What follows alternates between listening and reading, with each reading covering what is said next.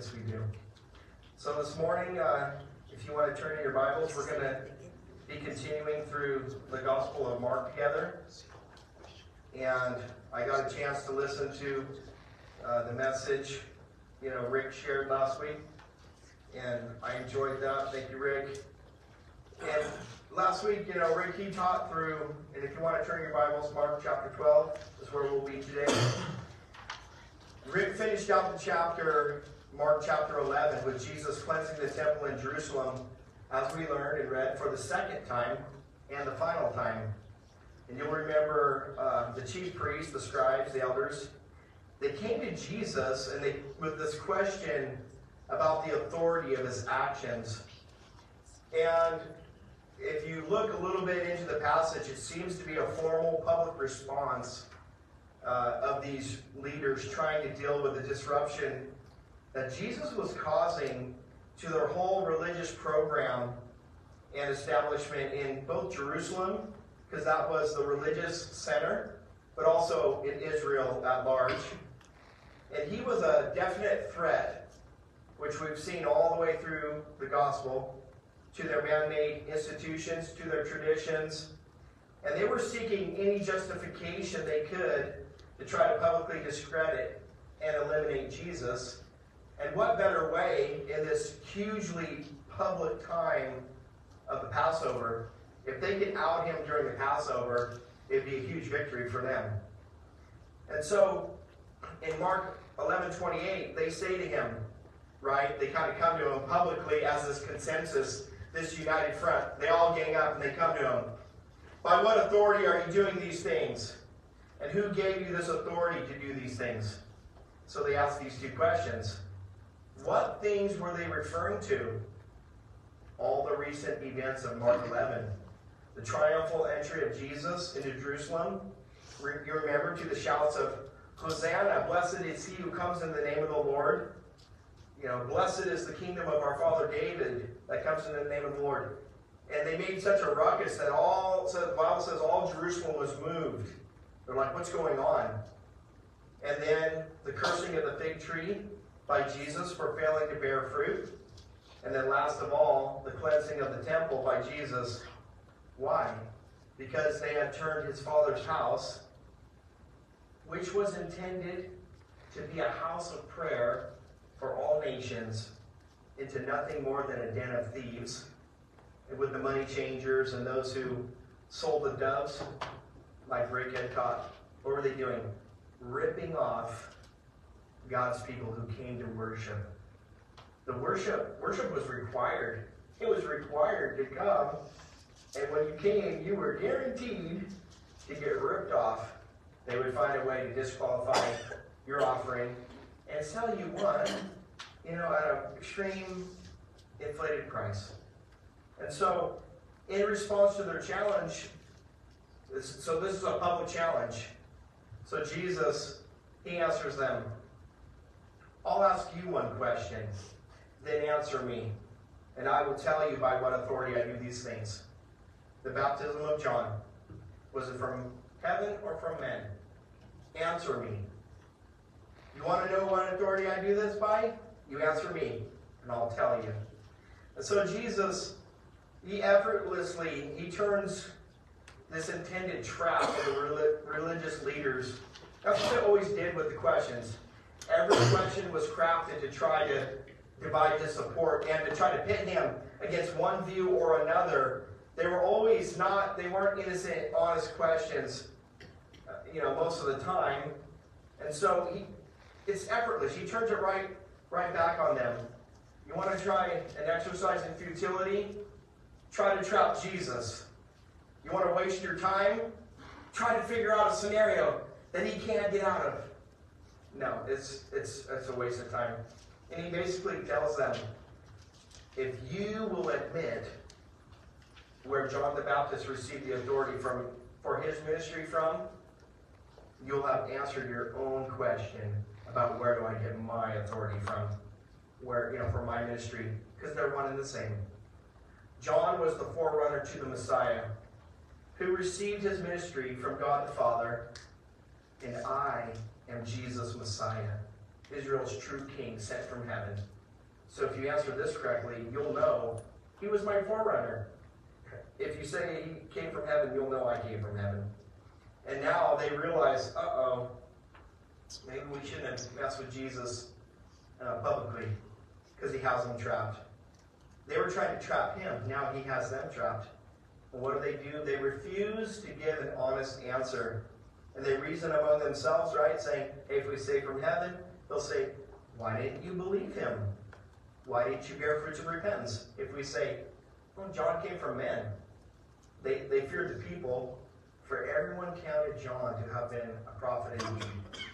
And so they decide, okay, guys, our best strategy is just play dumb. Just say, who knows, right? And so Jesus said to them, neither will I tell you by what authority I do these things.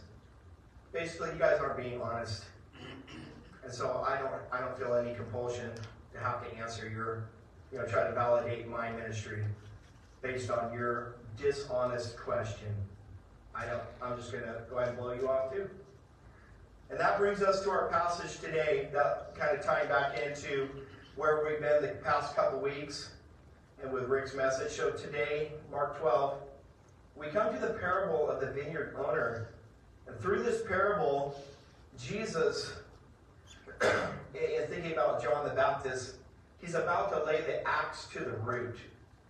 Do you remember when John the Baptist said, the axe is being laid to the root, therefore better bear fruits of repentance. You're going to be cut down if you don't repent. You'll be thrown in the fire. And so, just as Stephen did in his final address to the Jewish High Council in Acts chapter 7, in effect, he was saying the very same thing to these religious leaders that Stephen said to the High Council moments before he was martyred. You'll remember Acts chapter 7. This is what Stephen said publicly when he was on trial before the Jewish High Council, the Sanhedrin. You stiff-necked and uncircumcised and hardened ears, you always resist the Holy Spirit. As your fathers did, so do you. Which of our prophets did your fathers not persecute? And they killed those who foretold the coming of the just one, of whom you now have become the betrayers and murderers, who have received the law by the direction of angels, but you haven't kept it. And so in this parable, Jesus is about to plainly tell them, don't think you're something special. You know why?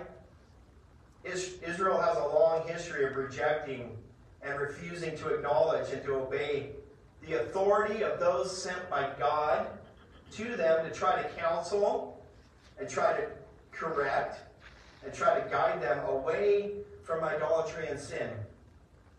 Remember how many prophets did God send to his people to try to get them back on course, right? Guys, turn away from idolatry and sin.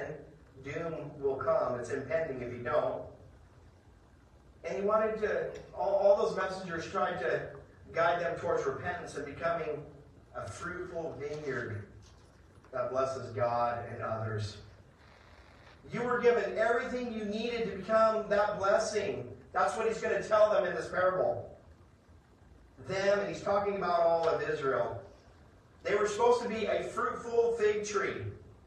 They were supposed to be a house of blessing or a house of prayer for all nations.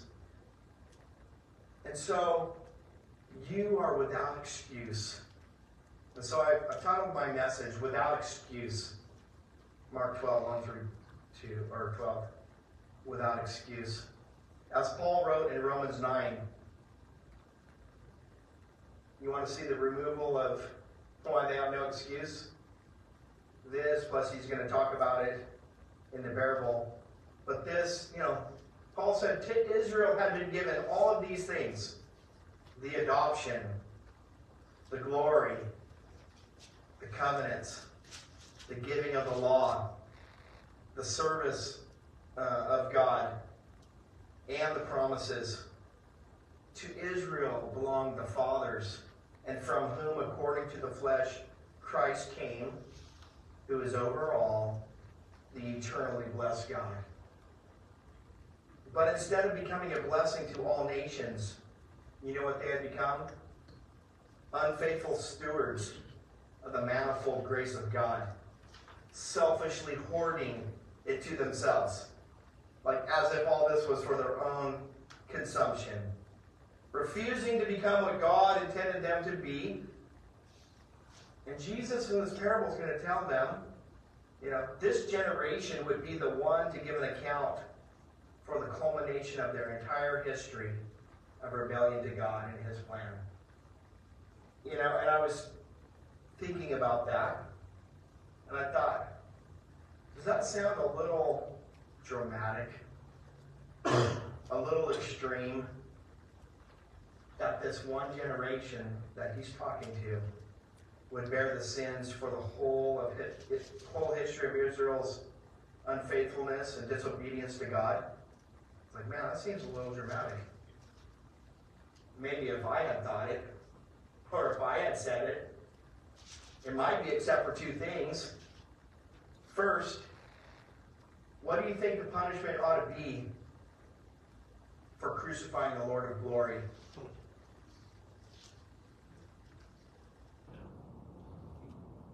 And that's what the Bible says they did. They put to death the Lord of glory. Do you think that ought to have a severe punishment attached to it to fit that crime? That's a once in eternity crime that happened. Okay? Secondly, not long after the preaching of this parable against these religious rulers of the Jews, Jesus explicitly said so Himself. He explicitly said this generation would bear all of those sins when He condemned the Pharisees in Matthew 23. And He pronounces, woe upon woe upon woe. Woe to you, Pharisees, for this. You think these parables are bad? When He gets to that, it's not a parable. It's just a scathing condemnation. It's not even thinly veiled. It's just, woe to you for this, and this, and this, and this, and He just lays it out. It's quite a passage to read through. Let me just read to you what He said about them bearing all those sins. Woe to you, scribes and Pharisees, hypocrites! You cleanse the outside of the cup and dish, but inside they are full of extortion and self-indulgence. Blind Pharisee, first cleanse the inside of the cup and dish, that the outside of them may be clean also. Woe to you, scribes and Pharisees, hypocrites! You're like whitewashed tombs, which indeed appear beautiful outwardly, but inside are full of dead men's bones and all uncleanness. Even so, you also outwardly appear righteous to men, but you know what you are inside? You're full of hypocrisy and lawlessness. Woe to you, here it is, scribes and Pharisees, hypocrites, because you build the tombs of the prophets, and you decorate the monuments of the righteous. And this is what you say. This is what you think. If we had lived in the days of our fathers, we would not have been partakers with them in the blood of the prophets. And therefore, you're witnesses against yourself, that you are sons of those who murdered the prophets. Fill up then the measure of your father's guilt. Serpents, brood of vipers, how can you escape the condemnation of hell? And therefore, indeed, I send you prophets, wise men, and scribes. Some of them you will kill and crucify. Some of them you will scourge in your synagogues. Imagine that church service. Synagogue was their church service. Well, that would be a great one to be at, scourging the wise men, the scribes, and the prophets, right? And persecute from city to city, that on you, your generation, may come all the righteous blood shed on the earth, from the blood of, he goes all the way back. He goes back before the law, before the creation of Israel, from righteous Abel. He goes all the way to the beginning, to the blood of Zechariah, son of Berechiah, whom you murdered between the temple and the altar. Assuredly, I say to you, all these things will come upon who? This generation. And then he says, "Oh, Jerusalem, Jerusalem," because he's standing there and he's looking over Jerusalem. "The one who kills the prophets and stones those who are sent to her. How often I wanted to gather your children together as a hen gathers her chicks under her wings. But you were not willing. See, your house is left to you desolate. For I say to you, you shall see me no more till I say, blessed is he who comes in the name of the Lord." Interesting to note, in Matthew 23, this is already past the triumphal entry where they said, "Hosanna, blessed is he who comes in the name of the Lord." So he's saying that, you will not see me anymore until this future time. There's going to be a future coming when you will say, "Blessed is he who comes in the name of the Lord." But this is to be a future event. Right now, this whole generation is under condemnation. And so, if you're in Mark 12 with me, let's start in verse 1. And I'll read through it. "Then he," that is Jesus, "began to speak to them in parables. A man planted a vineyard and set a hedge around it, dug a place for the wine vat and built a tower, and he leased it to vine dressers." Some of your translations will probably say tenant farmers. And that's a good idea for us to understand. Vine dressers might be a little bit antiquated, hard to understand. Tenant farmers, okay? So it means it wasn't their farm. They worked it for someone else. Okay, and he leased it to the vine dressers. They went into a far country. Now at vintage time, the landowner, he sent a servant to the vine dressers that he might receive some of the fruit of the vineyard from the vine dressers. And they took him and beat him and sent him away empty-handed. Again, he sent them another servant, and at him they threw stones, wounded him in the head, and sent him away shamefully treated. And again, he sent another, and him they killed, and many others, beating some, killing some. And therefore, still having one son, his beloved, he also sent him to them last, saying, "They'll respect my son." But those vine dressers said amongst themselves, "This is the heir. Come, let us kill him, and the inheritance will be ours." So they took him and killed him and cast him out of the vineyard. Therefore, what will the owner of the vineyard do? He will come and destroy the vine dressers and give the vineyard to others. Have you not even read this scripture? The stone which the builders rejected has become the chief cornerstone.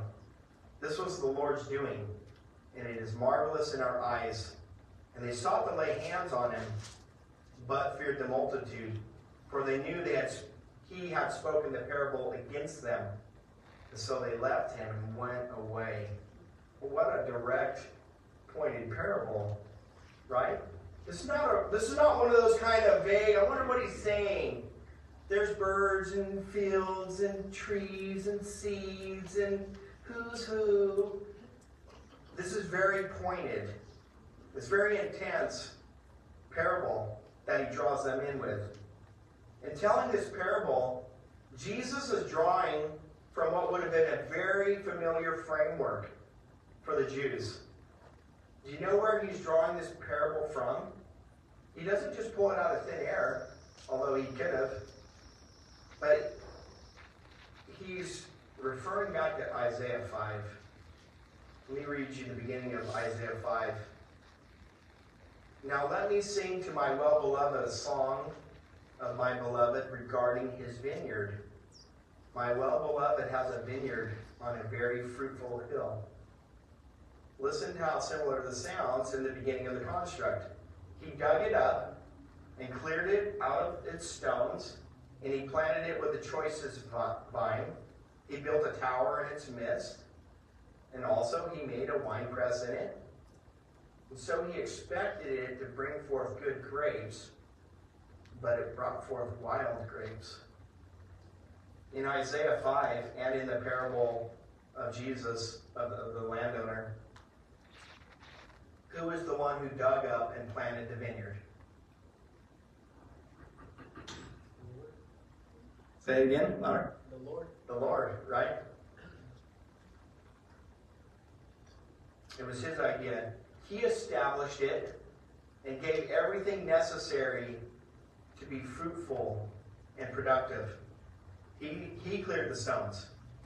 They didn't do it. He cleared the stones. He's like, I'm going to make this some good land for planting, right? Real easy. He placed a hedge around it for protection. He dug a wine vat to receive wine from the harvest. He built a tower in it so it could be guarded and protected, right? And he planted it with not just any vine or garden variety vine or discount vine, but the choicest vine. Like, he gave everything the best. He prepared the land. He protected it. He guarded it. He planted the best in it. And then he leases it to the vine dressers, to the tenant farmers, and he goes to a far country. And so, whose idea was the vineyard? God's. Was it the tenant farmer's idea? No. God already had it going on before they ever were, showed up or asked to come to the table.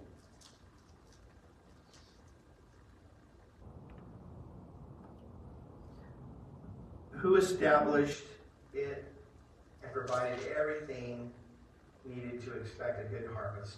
God. And then he enters into a contract with the tenant farmers. And the expectation is that he comes back at vintage time and he would receive some fruit. It's pretty simple. Like, hey, I set everything up, you run it, I'll come back, you take a cut, I get mine. Like, this is a simple business. It makes sense, right? You just need to do your part. I've already done mine. Everything is good. It's reasonable up to this point in the parable. And then it all goes off the rails. What happens to the first servant? The very first servant. At the very first harvest to collect fruit. He's beaten and sent away empty-handed. This wasn't like they did good for a while and then they started getting a little crazy. No. This is like immediately failure, first harvest. And what happens to the next guy? They throw stones at him and they wound him in the head. When you get hit in the head with a rock and get a wound, it's getting pretty serious, right? I don't know if you've ever been hit in the head with a rock. It doesn't feel good. We used to play games. In one of our games, we were throwing rocks, and I got hit in the head. And I'm like, this is a stupid game. I'm going to stop before it, goes beyond this. I got a goose egg. What if it hits me in the tailbone or something, cracks my skull? Let's play soccer or something. And so, that's what happens to that guy. And what happens to the next guy? They're like, okay, let's not just beat him or wound him. They actually kill him. And do you see the progression and the brutality? There's an escalation every time in the violence. They're getting more bold. They're getting more brazen. They think, hey, we're getting away with this. Yeah, who cares? Let's just kill him. And so the landowner, he sent many others. And some they beat, some they killed. And so who were these servants in the parables? The prophets. Mostly men of, notice this, of inferior rank to the hierarchy. A lot of times, the men of God would be sent who? To the kings, right? Who should have been guiding the nation. It was a theocracy. It was supposed to be under Israel. Supposed to be a nation under God, ruled by God, a theocracy. They only got a king because, God, it was a concession because of their own wickedness. They had rejected their true king. God he was their true king. He always remained that, but it was a concession. We want to be like everybody else. How come they get to have kings and we don't get to have a king?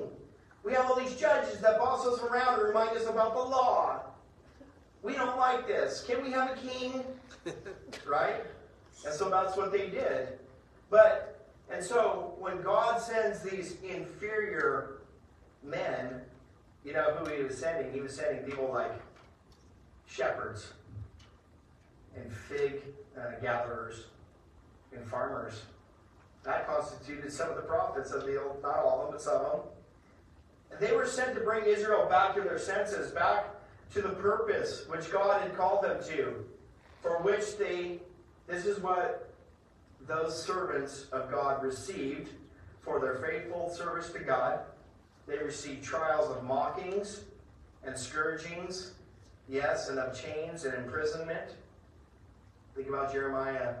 Think of Ezekiel. Think of Daniel. Think of all these guys. They were stoned. They were sawn in two. We're told by church history that Isaiah was sawn in half. They were slain with a sword. They wandered about in sheepskins and goatskins, right? Being destitute, afflicted, tormented. Think of John the Baptist, the last and greatest prophet, right, of the Old Testament. Render unto God what is God's, but what they choose to do instead is abuse and even murder God's prophets. Last of all, in the parable, what does the landowner decide to do? He's like, well, they've killed all the servants, and they keep ramping up the violence. You know what, the last thing? I'm going to send my beloved son, my only son. Surely they will respect him.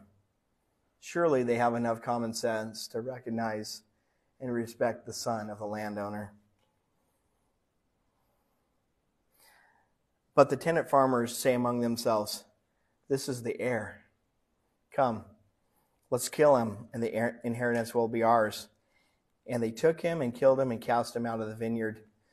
At this point in the parable, Jesus, he's going to move from a thinly veiled recounting of Israel's history.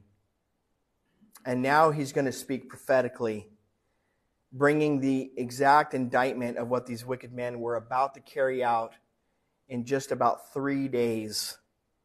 The murder of God's beloved son. That's what they're getting ready to do. And so, like you said, this parable is kind of like a thinly veiled retelling of the history. And now it moves to where they're at right now and about what's to come. And so Jesus, he graphically puts into words the deep wickedness of the rulers' hearts.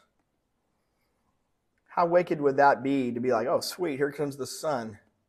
Everybody get ready. When he gets over here, just beat him to death. And we'll all split it up. That's pretty wicked, right?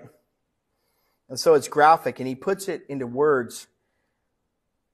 He's saying that's how deeply wicked these Jewish rulers' hearts are. And most likely, this idea of them saying, hey, like the recognition, this is God's son, let's kill him, and we'll just continue, it'll be for us. That, most likely it hadn't been corporately expressed together to that degree. Like they were plotting, let's kill Jesus. But to the degree like, hey, this is the Son of God, this is Messiah, let's go ahead and kill him and steal everything. It wasn't to that degree. But here's the thing, Jesus is looking into their heart. They didn't even know how wicked their own hearts were. And yet Jesus knew it would soon be revealed that their heart is wicked to that extent. That's how far gone these guys who were supposed to represent God to the people, how far they were. And then Jesus asked the application question of the parable. He lays this whole thing out. Verse 9. Therefore, what will the owner, what do you think he's going to do? The owner of the vineyard. And that's that's the key question. Here's the scenario. What do you think is, going to happen? Ironically, in Matthew, if you read through this, it's like they get caught up, even though they're in this, sparring with Jesus and this hostility toward him. Jesus is the master storyteller. It's as if they get caught up in listening to this story. And so, when he says, what will the owner of the vineyard do? They immediately and they correctly respond in Matthew's gospel. it's recorded, they answer, he will destroy those wicked men miserably and lease his vineyard to other vine dressers who will render to him the fruits in their seasons.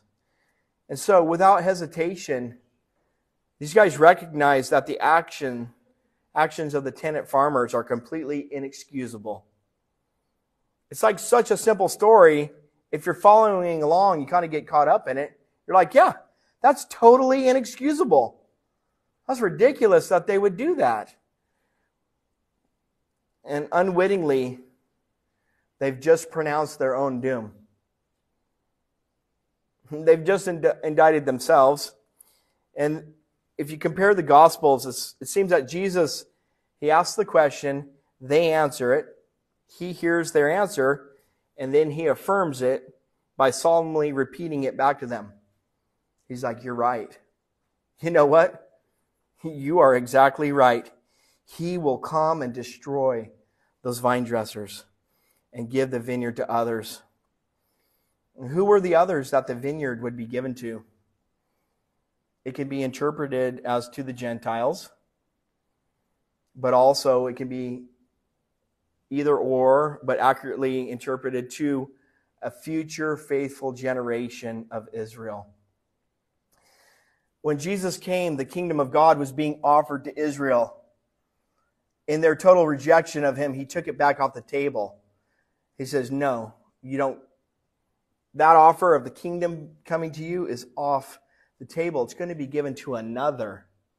Not your generation, not this generation of Israel who's basically rejected me by and large. It will be for the Gentiles. It will be to future Israel. But you're out. And so, to these guys listening to this, to even suggest being the vineyard of God was a position of privilege, as God's chosen people. They were described as his choicest vine. That it would be taken away from Israel and given to the Gentiles to produce the justice and the righteousness he desired, it totally enraged them. Because we read the response, they totally get it. They sought to lay hands on him, but they feared the people, so they don't. But Jesus wasn't worried about their reaction at all. And he further drives it home, and he refers back to Psalm 18 one more time. Haven't you read this scripture? You scribes, you Pharisees, you teachers of the law, you who copy the Bible for a living and teach it, and you copy it so carefully you don't miss one stroke of the pen, or you throw it away. You never read this scripture? Is this, in your memory? The stone which the builders rejected has become the chief cornerstone. This was the Lord's doing. It's marvelous in our eyes. And they sought to lay hands on him, but feared the multitude. For they knew he had spoken this parable against them. Interesting. Usually Jesus just spoke a parable to teach. But when Jesus speaks a parable against you to condemn you, that's pretty heavy. And so they left and they went away. And so the stone, he's the Son, he's Jesus Messiah, whom the builders in Psalm 18, the builders are the same as the tenant farmers in the parable. They're the religious leaders who were listening to Jesus. There were those who rejected him, just as he predicted. But Jesus he's the chief cornerstone. This was the Lord's doing. It's marvelous in our eyes. And therefore I say to you, the kingdom of God, it's going to be taken away from you, Jewish religious leaders, you scribes, you elders, you Pharisees, and given to a nation bearing fruits of it. And whomever falls on this stone will be broken, but on whomever it falls, it will grind him to powder. It's interesting, we've been going through Daniel. There was a stone that was carved out without human hands, and it was hurled, right? And it hit the base of the mountain and destroyed it, right? Jesus is the stone. You can either come to him and be broken. You can come in humility. That's the only way to approach to enter the kingdom. In brokenness, in humility and repentance and saying, God, I'm a sinner, I broke your laws, with a broken and contrite heart, you could come that way, or you can refuse and have the stone fall upon you and crush you and grind you to powder. You got two interactions with a stone. You can come, we were talking about you could humble yourself or you can have God humble you. But you can come and you can repent and get on your knees before Him and be broke on that stone, or you can refuse, but you will be crushed. The stone will come. Just like in this parable, what happened in the original, this original illustration that Jesus is drawing from in Isaiah 5? What happened to that vineyard that God had prepared? Judgment came. This was the end of that parable in Isaiah. And now, O inhabitants of Jerusalem, men of Judah, judge, please, between me and my vineyard. This is God speaking. Judge between me, God, and my vineyard. What more could have been done to my vineyard that I have not done in it? Why then, when I expected to bring forth good grapes, did it bring forth wild grapes? He's like, what excuse is there? What more could I have done? Is there a good excuse why there was not good grapes, produce, a good harvest when I came to it? What more? I mean, if God's saying, what more could I have done? Right? It's a rhetorical question. There's zero. If you or I might be like, yeah, I could have done my homework. I could have done this better. Right? Not so with God. And now please, let me tell you what I'll do with my vineyard. God's saying, if I've given you everything to be successful and yet you refuse, judgment will come. You will be held accountable for that privilege. I'll tell you what I'll do with my vineyard. I'll take away its hedge, it shall be burned, and break down its wall, and it shall be trampled down. I will lay it waste. It shall not be pruned or dug, but there shall come up briars and thorns. I will also command the clouds that they rain no rain on it. For the vineyard of the Lord of hosts, the vineyard is the house of Israel, and the men of Judah are His pleasant plant. This is what God was looking for. He looked for two things in this parable. He looked for justice, but what did He find? But behold, oppression. He looked for righteousness, but behold, a cry for help. And so let's bring it home to us, to the church today for application as we close. Individually and then corporately, right? It's just the same. Just like Israel, the church is God's people, right? We're His people. And just like Israel, He's given us everything we need to produce good fruit for His glory and the benefit of the world. Where does that leave us? Without excuse. What excuse are we going to give to the Lord for being unfruitful, for refusing to bear fruit, for bearing bad fruit, for bearing wild fruit? Even more so than Israel.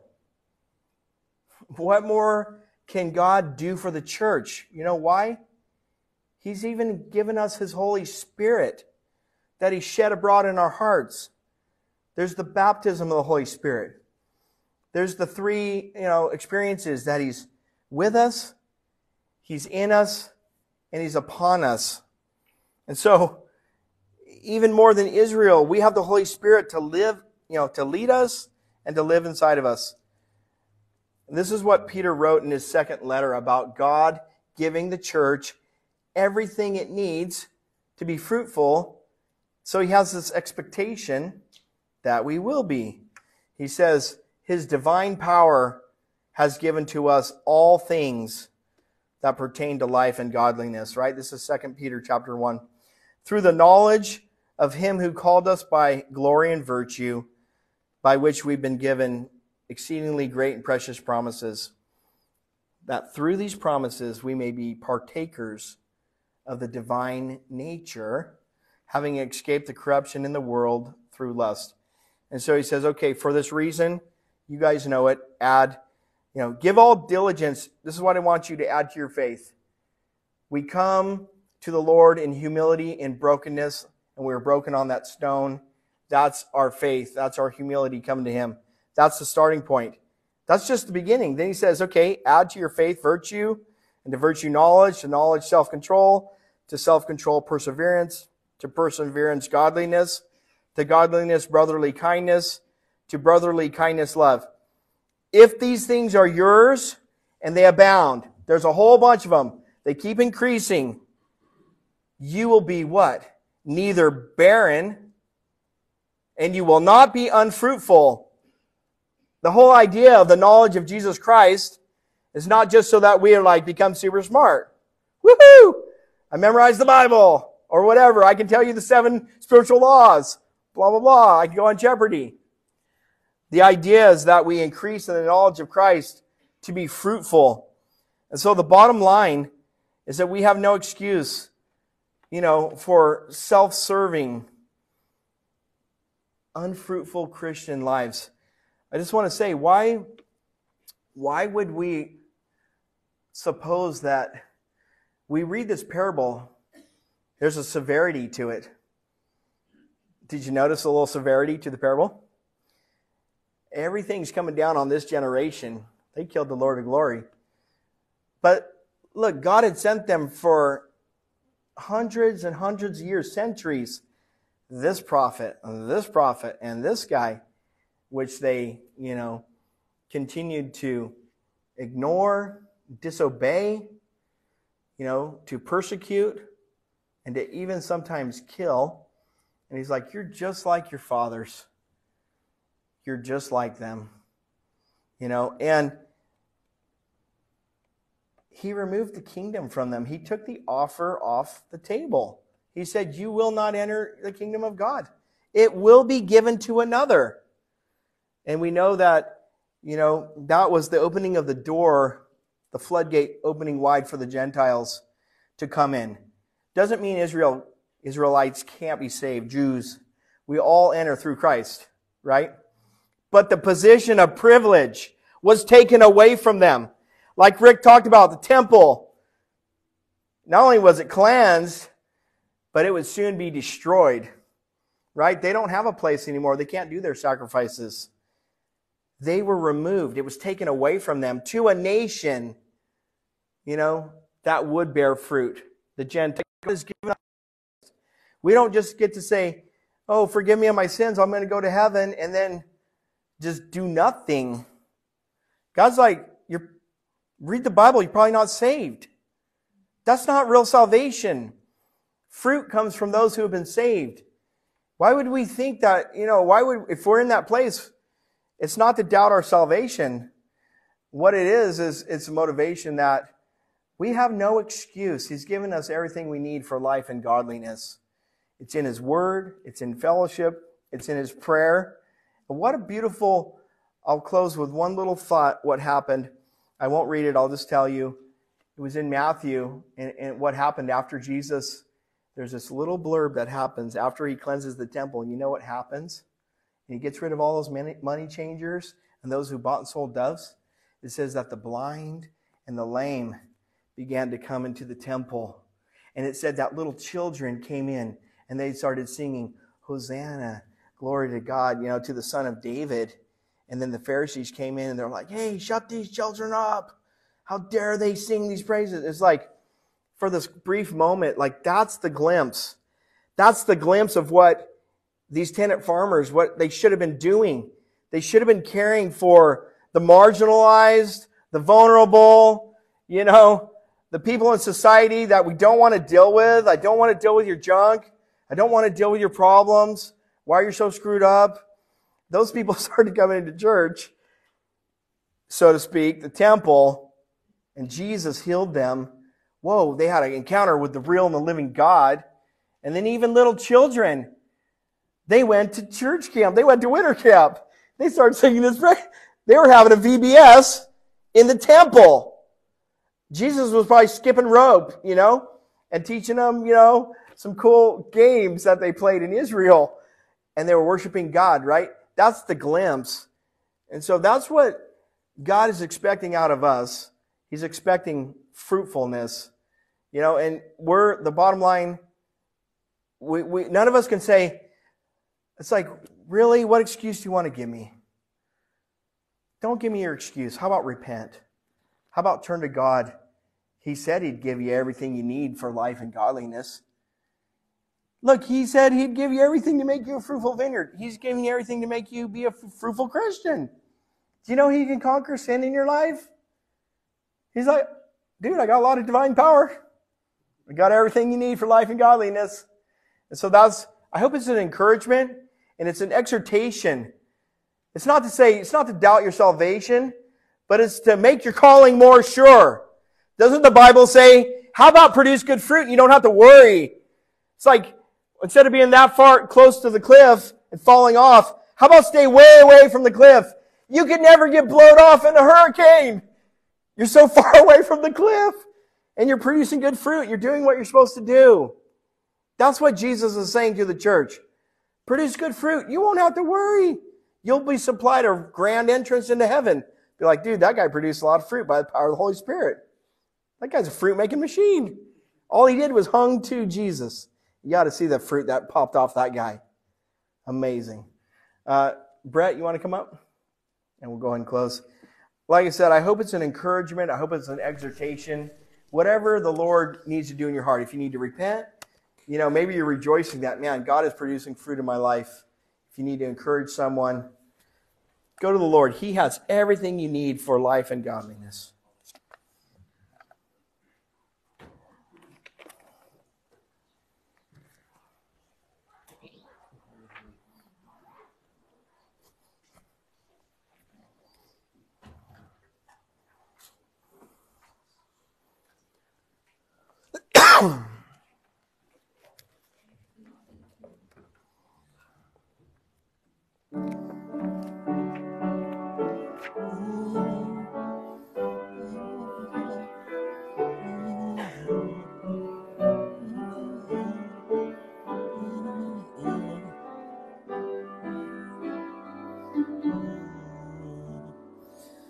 Holy, holy, holy, Lord God Almighty, early in the morning, song shall rise to Thee. Holy, holy, holy, merciful and mighty, God in three persons, blessed Trinity. Holy, holy, holy, all the saints adore Thee, casting down their golden crowns on the glassy sea. Cherubim and seraphim falling down before Thee, who wert and art and evermore shall be. Holy, holy, holy, oh, the darkness hide Thee.